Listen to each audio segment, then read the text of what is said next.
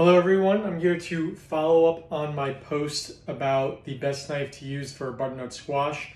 Obviously they're super tough. There's a few different ways to cut them, but the one that I prefer, or in my opinion is the best one, is the Cutco vegetable knife, right here. So another option that's really great that wasn't in the post yesterday is the butcher knife, which I use all the time for watermelon and some of the bigger vegetables also. If people don't have some of those specialty knives, typically a petite chef knife or the French chef knife, which is a little bit longer, would be a great idea.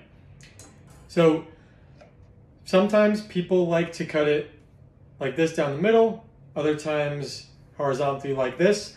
I'll be doing the horizontal motion, and there's a few different things to take note of. So the first part is when you are cutting off the top and the bottom for this, when you're doing it horizontally, you want to make sure you're on the flat surface like this. Now, this one already has like a flat surface by itself, but if it didn't, I would make a little sliver to make sure that it lays flat and doesn't move around.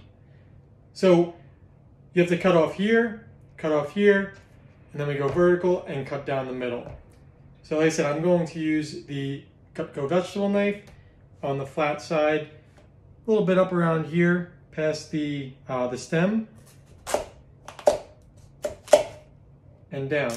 So as I said, it's not that easy, even with Cutco, but if you have a steady hand, that was a lot easier actually, maybe because it's away from the stem.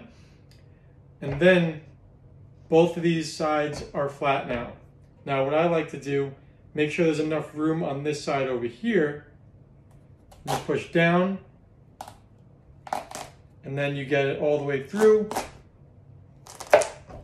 right like that, and you catch it before it goes off the counter. So with this, we got perfect halves, almost about the same size. And then we take the ice cream scoop to get out all that extra stuff in the middle, all the seeds, like that.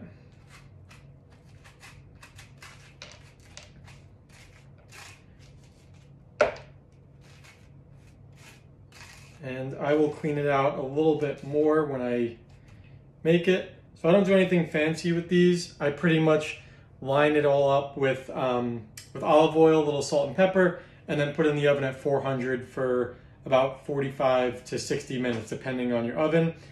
And then you have the fork that you obviously scrape it out so it looks like that spaghetti. So like I said, it's super easy if you have the right knife, and it's sharp obviously, but you have to be careful when cutting both sides. Like I said, rest flat, and then when you're on here, make sure you're using two hands to go all the way down. And like I said, one of the reasons I like this knife the best is because of that rectangular or squared off shape here.